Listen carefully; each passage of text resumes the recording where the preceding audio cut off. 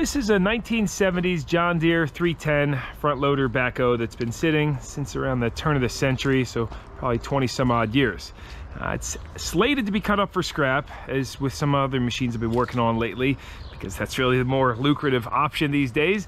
But I convinced the owner to sell it to me for $1,000, and we're gonna see if we can get it running and driving home to where maybe we'll do some more work to it, sell it for a profit, or some other thing besides being cut up for scrap. So we'll start with just doing a walk around tour like usual, and then jump right into it. This is a fairly large machine, weighs in around 12,000 some odd pounds. And I was reading they come with a 52 horsepower 3-cylinder diesel. He said this did run when it was parked, and then he had pumped the tires up a couple times. It actually has new front tires. Here's the old ones, it looks like, but he put the new tires on it, and that's parked it some short time after that. I don't know what we're gonna find out. Oh wow, actually looks pretty darn clean under there. At first glance far away, this machine was looking pretty rough, but the closer I get, it's actually not in bad shape. I mean, the seat still has some foam in place. This is a manual transmission, and the shifters move. The steering, it's got a lot of slop in it, but seems to be not seized up. Whatever that is seems to be working. I might add that I'm not familiar with equipment that much, so this is just a guy tinkering around. It's probably the clutch, which seems to work. Brakes, I would assume, if it's anything like my Kubota. Paint's in nice shape. How about the backhoe controls? Look at that. Oh, these all have boots covering them up too, which are still intact. So, because what's terrible is when these hydraulics, the pistons get rusty and seized up. Oh, front loader hydraulics are free too. There's no way it's been sitting since 2000. I mean, well, let's uncover it.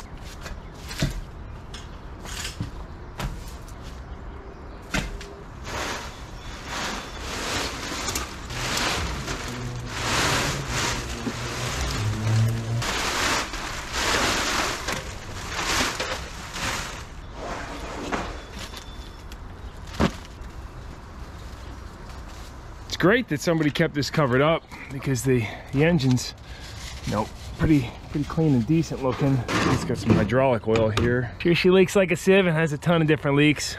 All these hydraulic hoses should really be replaced before you even run a machine like this. Extremely dangerous if these blow up in your face. They could kill you, actually, or blind you or cut you really bad, but dangerous. I don't see anything in the rad. We'll throw some water in that for now. This must be the fuel tank to go with. It's not bad. It's nice with diesel. It doesn't get smelling terrible like gasoline. You guys probably can't see, but I got maybe an inch or two of red looking diesel down there. I'll put cooling water in it later.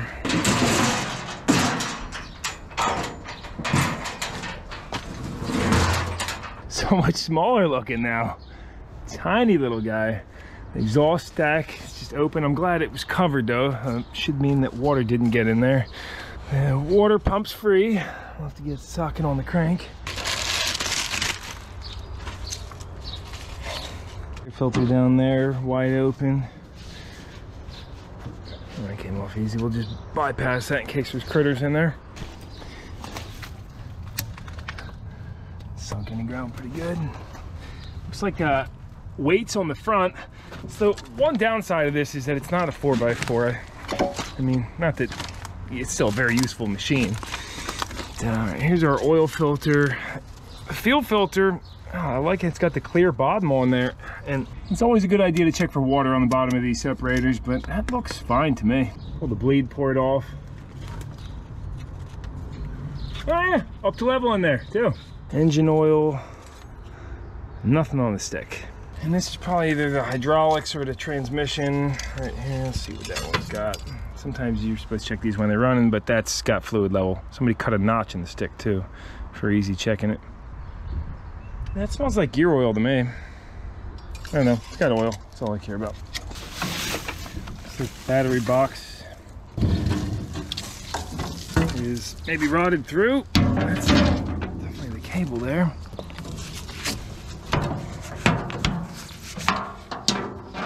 There's the negative cable. Look how low these hoses hang to the ground. I mean, she's sunk a little bit, but it's really low. Well, actually, I don't know which one's the negative, but I'll figure that out. There's the negative. Oh, look, hour meter. This is 5,893 hours. That's quite a bit for something like this. I feel like this Optima's not really charged up, but I got a jump pack if we need it. Should really take these apart and clean them, but I'll just file out the inside a little bit and then work this back and forth to break any corrosion, tighten them down, give it a go. We can't crank the engine by hand because it's got what looks like a hydraulic pump mounted on the front of the crankshaft. Look, a John Deere remanufactured pump on it. Oh, look at that. I should probably give this thing a good look over before we do much with it. I was gonna crack the drain bolt loose, but then I seen big heavy oil drips coming off and the ground is really oil soaked, so that's probably where all that oil went.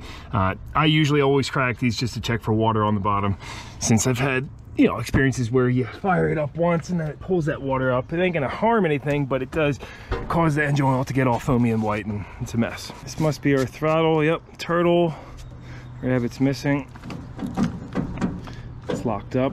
That's okay. I'm assuming we got start button right here, and then I still don't know what this is, but I'm reading and it shows N down, so neutral all the way down. And that seems, these are both in neutral. Let's give it a bump. Okay, nothing. That's assuming that's the start switch. What do we got here? That's a master switch, all off right there, on. Not gonna be hard figuring out what's going on because we got plenty of access. And that switch has no wires going to it at all. How about the toggle? Toggle does have wires. We got battery plus on the main bung, and then this little start wire just kind of goes into the harness. And we'll just put some jumpers on there. I got this end at the starter. Let's give her a bump. Oh, there's solenoid. All right, it's not locked up. Let's put some oil in it in case that's bone dry. I really need to clean up in here or get a utility truck. All right, I'm out of oil. No need to worry though, we get the private stock. Probably not gonna be enough, but I do have a few quarts in here. A couple quarts actually. 2 quarts, we got nothing still. Means I gotta run out and get some oil. I went to pull out, but actually, there's some used motor oil over here, looks like. Yeah, I'll throw that in there. Let's check it out. Wait a second, that's brand new. What is this? Oh, this is trans fluid. All right. Well, I know they're junking all this stuff, so I'll definitely keep that. What else we got? Wait, that's used motor oil. Yeah, we can use that. Antifreeze?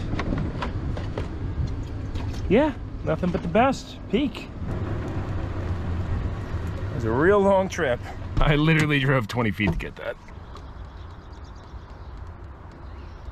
Couple quarts more and we're right at the low mark. Spray a little lube in the intake for the cylinders. We have our emergency shut off too in case the injectors were stuck for some odd reason. Don't think that would be the case, but here we go.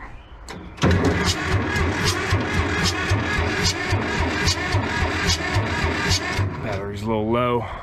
Let's give it a shot of starting fluid. This stuff's got the lube built in too. Not that you need it.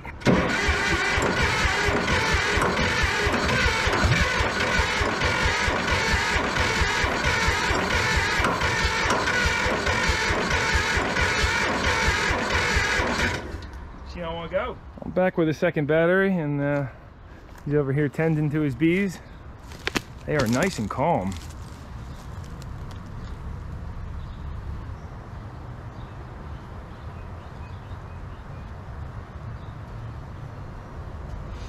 It was really neat to stop and check out. I'll let him finish up before we start spraying chemicals and making noise again. But it's just interesting. He didn't even smoke the hive, and they're so calm. No gloves. My bees are usually a lot more aggressive than that, but it really depends on the time of the year too. Sometimes they're calm and sometimes they're not. He did find the queen though, and the hive's in great condition, so he's gonna wrap her back up.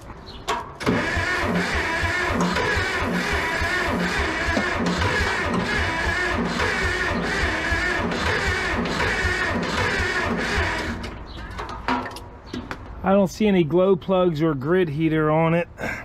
I'm really shocked why, I mean, usually Diesels will always just start up with the starting fluid. But we'll crack one of these injector lines loose, see if we're getting any diesel flow through it. And actually, better yet, we might as well crack the inlet loose first too. We got good flow out of the lift pump. Let's see if anything out of the line. I'd love to get a stronger crank out of this. But yeah, so that could mean this is all gummed up inside. Wait a second, this looks like an identical pump that was on the low, and it does have a solenoid on it too, a different location, but I saw just the one wire. However, this one's going to ground. And when I tap it, listen to that, the solenoid's clicking. Oh, now we should have flow. Still no flow.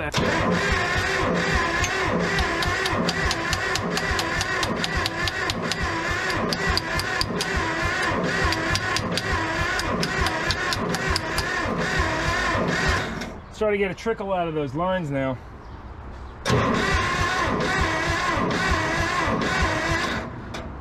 It's a good sign. Got all 3 lines of the injectors loosened up. Let's see. I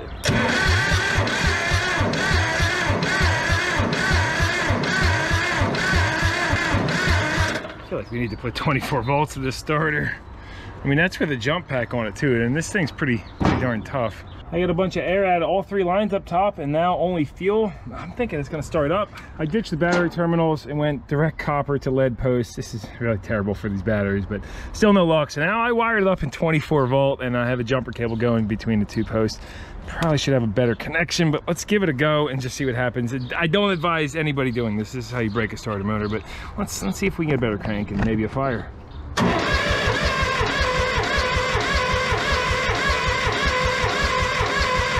At least it sounds much better. Give her a shot of starting fluid.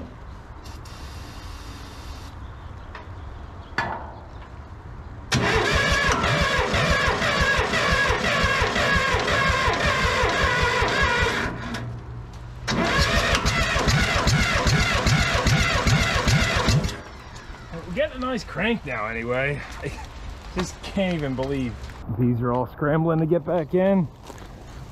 A lot of them probably didn't make it quite back and had to take cover somewhere else because they cannot fly in the rain.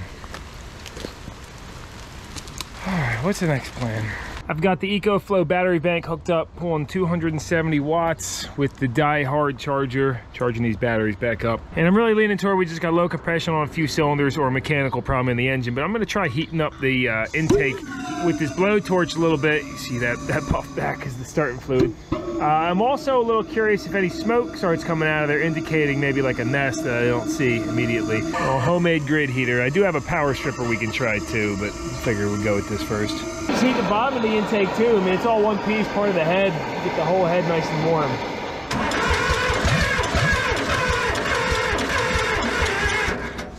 The batteries are wired back in parallel. I'm gonna let them charge up, and I think we'll pull these injectors now.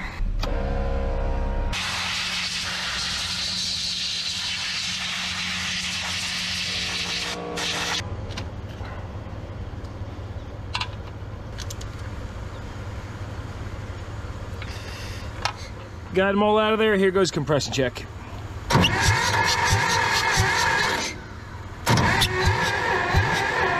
Ah, horrible. It's bad, guys. All right, number 1, we got good compression. Number 2, just like nothing. And number 3, even worse. All right, well, I should have checked that earlier. Makes sense why it was just pinging a little bit with the starting fluid. It was just this cylinder hitting a touch. These other 2, no compression. Maybe it's just a stuck ring or something. Shoot some PB blast, let it soak in the cylinders. Or fill them with diesel. A stuck ring. I mean, he said it ran when it was parked, but it could be rusted cylinders. You can get a bore scope down there too. Check the valve train, could be a hung up valve. Let's pause here real quick, guys, and discuss something. Lately, I've been seeing a lot of comments from people asking where I get the energy and motivation to work on these old worn-out machines. And the simple answer is nutrition. And that's why we're talking about today's video sponsor, Athletic Greens, and their AG1 nutritional drink. It's truly the ultimate all-in-one daily health drink that covers a lot. Simply 1 scoop with 8 ounces of water each morning, and you're getting 75 essential vitamins, minerals, superfoods, probiotics, and more. I used to think coffee was convenient energy and drink like several cups a day just to keep going. Not anymore. I take 1 scoop of this in the morning. I don't even desire coffee. And it's got natural B12 in it, a bunch of other energy supporting ingredients. And something that stood out to me, it's made in New Zealand. That's quality right there. So here's the deal, guys. If you're feeling low on energy and could use a nutritional boost, then go check them out at athleticgreens.com/NoNonsenseKnowHow and get your order started. They're also currently giving the viewers of this channel a free 1-year supply of immune supporting vitamin D and 5 free travel packs with your first purchase. So check them out over there, and let's dive back into the video, see if this John Deere is gonna fire up or not. I'm a little disappointed I didn't check the compression sooner, because going back, I mean, hearing that crank, you could kind of hear it was just a 1 cylinder that had compression, but I don't really work on inline 3s much, or diesels for that matter, but definitely should have checked that first. Wow, really clean under there. No oil at all. Looks like somebody soldered this at some point. Unbelievable. Okay, well, that's a lot of clearance. Holy smokes. It seems to all be working well, except for that insane amount of valve clearance. Hose these down with some PB Blast and turn it over. Maybe loosen up a ring, or if the compression gets better and then gets worse again, that'll tell us it's worn out rings or cylinders. Yeah, way better. And then it gets worse again. So, yeah, bad piston rings or cylinder. Cover this up, go get a bore scope. Here's what we got on the bore scope. We're on cylinder number 2, and I don't know if this will record right, so I'm kind of recording it with my phone too, but hopefully you guys can see that all right. Pretty severe pitting on those walls. That one's pretty wiped. And then number 3, oh yeah, look at that. Definitely a lot of cylinder damage that's coming down toward the dish of the piston. We're in the dish section of the piston right now. This is a side view inside there, but yeah, you can see all that heavy pitting. That's why we got no compression. I got this on Amazon. It's the Illa Home. There's a few different models, but it's got the side and facing down camera, so when you see when it comes up, you got 2 screens on there. It's been working pretty well. Back here next day for round 2 on trying to get this running. And you're probably thinking, what are you doing? It obviously needs a rebuild. There's a few things we didn't try. Like, I want to check the valve clearance on here, because these are, I showed you, they're super sloppy, and these aren't hydraulic lifters. I want to try to reseat the valves by hitting them with a hammer and a couple other odds and ends. You know, it's just going to be a whole lot easier getting this machine out of here if we can get the hydraulics working and the attachments up. They do sell rebuild kits for these for around 400 bucks. You can get the cylinder sleeves, rings, rod bearings, and do an in-frame rebuild for pretty cheap on this. And then you get to find out all its other problems if you get it running good. So on the valves, originally when I saw that clearance, I was thinking, oh, this must have hydraulic lifters, but it does not. We're gonna try to get those in spec. It's 14,000 on the intake and 18 thousandths on the exhaust. Before that, I want to try hammering down on these to allow the valve to spring up and maybe break apart any carbon deposits. And we didn't do a leak down test. That's something else we might do today as well. But to start, I'm gonna take my hammer and just push down and make sure, okay, it's not hitting the piston. The rod just popped out over here. There we go. And now that I've done that, I'm gonna give it a few good whacks with the brass hammer ideally, or a block of wood. Just like so. Now we still got the same clearance, but that way if there's any thick carbon deposits or rust buildup on the valve seat or valve face, that could break it off. And then I do that across each one. Again, always make sure to push down first. The rod keeps popping out. So push down first and make sure the piston's not sitting right there, because you don't want to hammer the valve into the piston.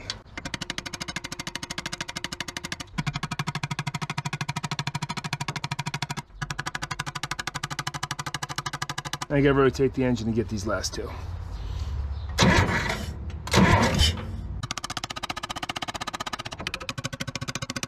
Let's hear what the crank sounds like now. The same.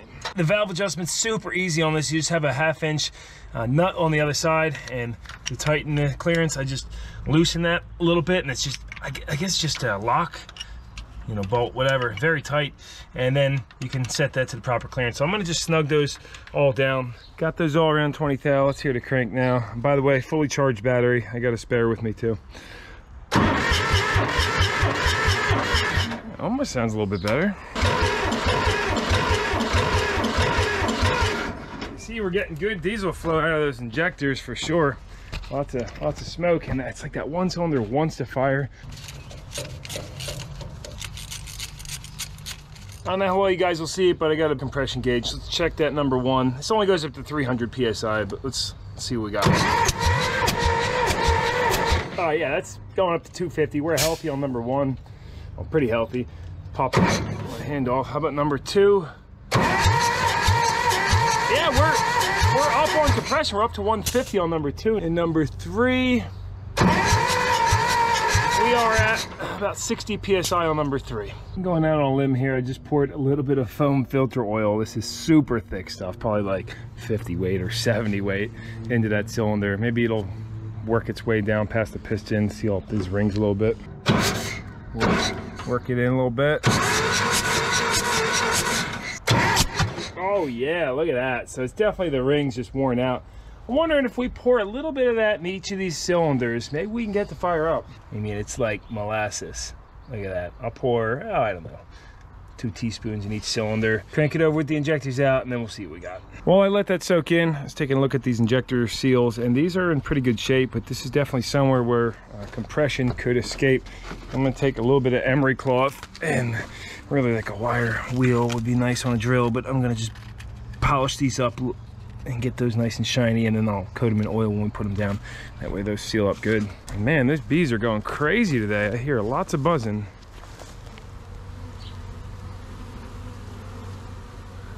They do have these seals too, and I'll use foam filter oil on this to make sure it seals a little bit better. But injectors are back in. We're hooked back to 12 volts instead of 24 because I don't want to blow that starter. I've got the jump pack on there too, which is at 50%. I'm feeling pretty confident. I don't know if this is like the 20th start attempt, but you saw that compression.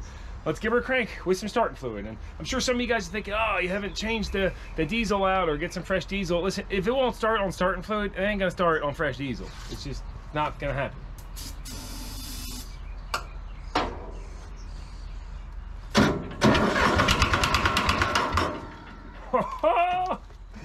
All right, that might have been just one off, but let's give her a go. It didn't sound good. We're getting somewhere though.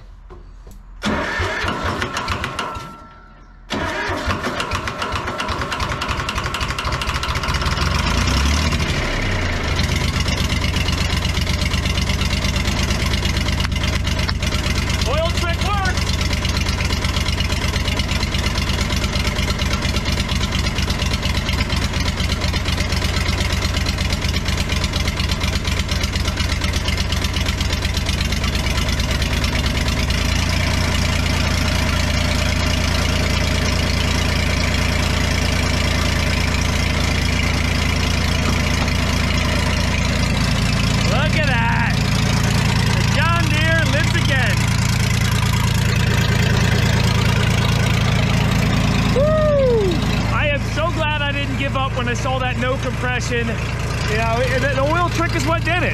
Yeah, she needs a rebuild, but let's get these hydraulics moving and try to not blow our face out with hydraulic oil again.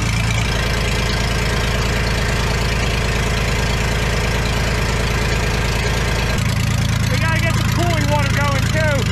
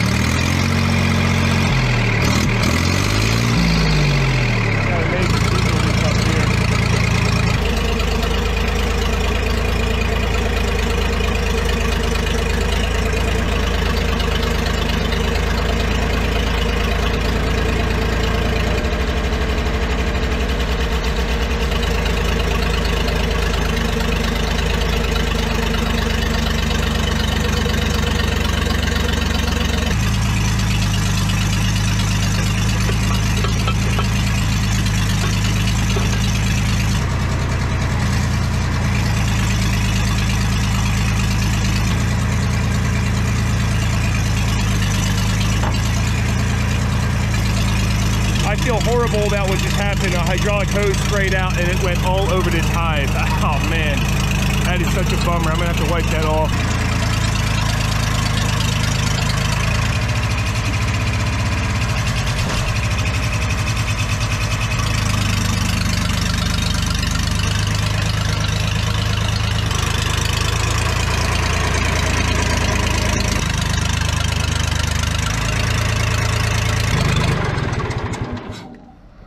Okay, that was fun.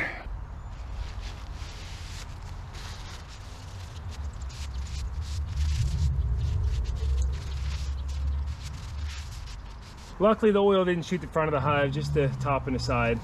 They got a nice new waterproof coating on it and they'll be all right. Probably should have had him move that the other day before I started it. Where do we go from here? I have no use for a machine this large and I have no space for it, but I do want to see it go to a good home and be used. Forget if I mentioned earlier, but I paid $1,000 and then I did throw this on Facebook Marketplace for $1,500 not running. After I couldn't get it running yesterday, I'm like, let me put a feeler out. A ton of people want to come get it for $1,500, but now that it's running and I can demonstrate that it functions, it's worth more than that. However, I have a local friend who said he'll give me $2 grand for it, which I think is a very fair price considering all the work it needs. And since he's local, I'll be able to verify that it's not going somewhere and just going to sit there for many years. He plans to jump on it right away. Maybe I'll give him a hand with the engine rebuild or at least pressure washing it. So let's get it ready for that trip over to his location. He's about 20 minutes away.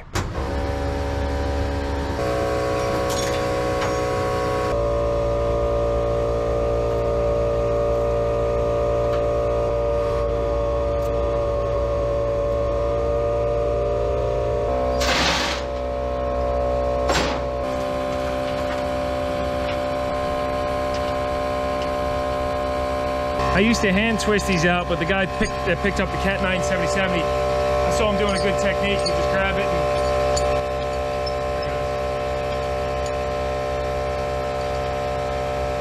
Yeah, pro status.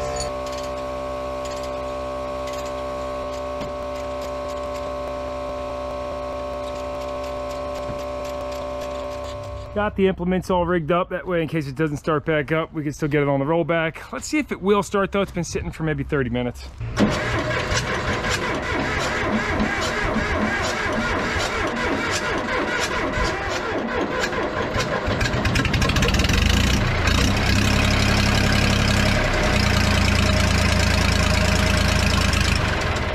It might even just need a starter motor and he could probably get a lot of life out of this engine still.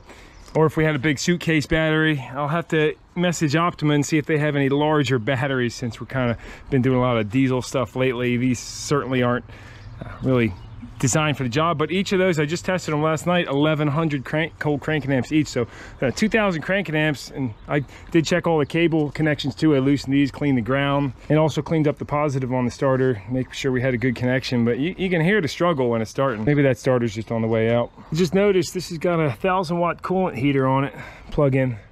I don't know if that would have been of much help, but maybe for tomorrow. A few days later, and she's ready for a bath, then transport.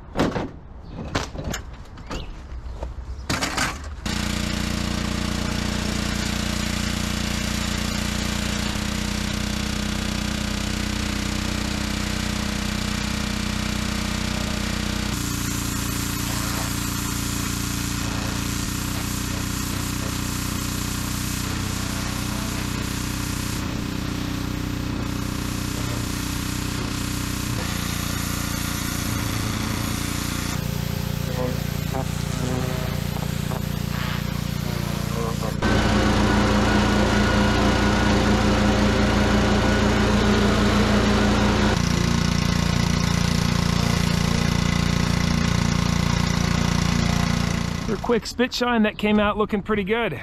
Now we'll go over and grease all the fittings. Some of them are going to be tight, like this one, so might have to get some heat. Here it comes. Yeah, look at that. Oh, she's gonna be happy. This thing's probably got 100 grease fittings on it. Oh yeah, I was looking at them all.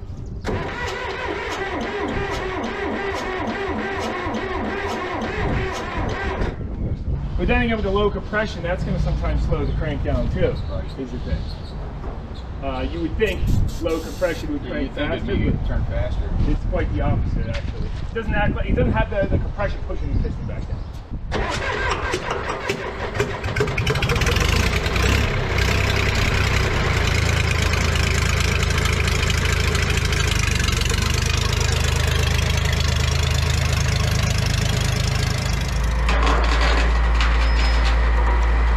Probably a touch overweight on this truck, but he's confident it should be fine. Uh-oh, now she's wanting to dig.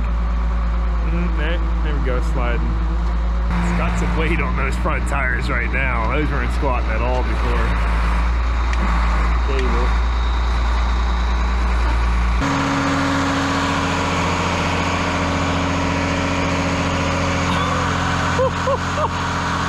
I love that this guy pushes his truck to the absolute limit.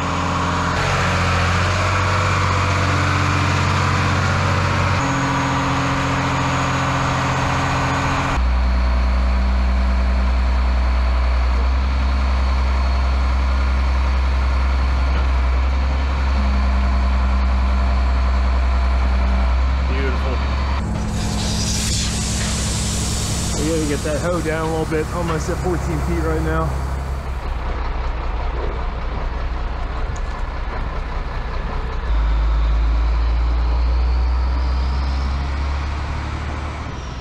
And here we are over a month later, ready to close this video out. I did give Jake a call, ask his progress on the John Deere.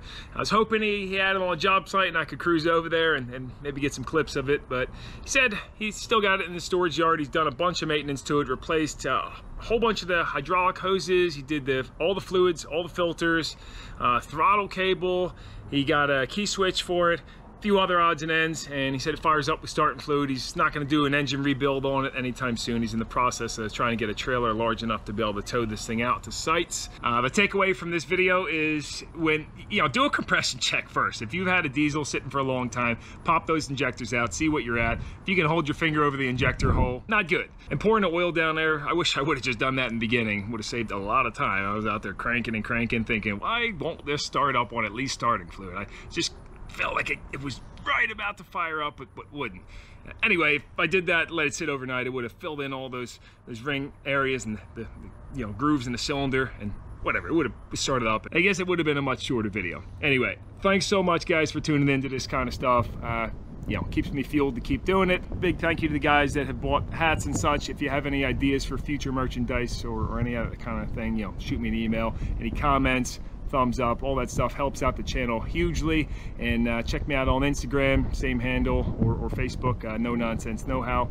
And follow me on there. That helps out big time too. And yeah, thanks for all the support. Thanks for watching. No Nonsense, Know How. See you in the next one. Over out.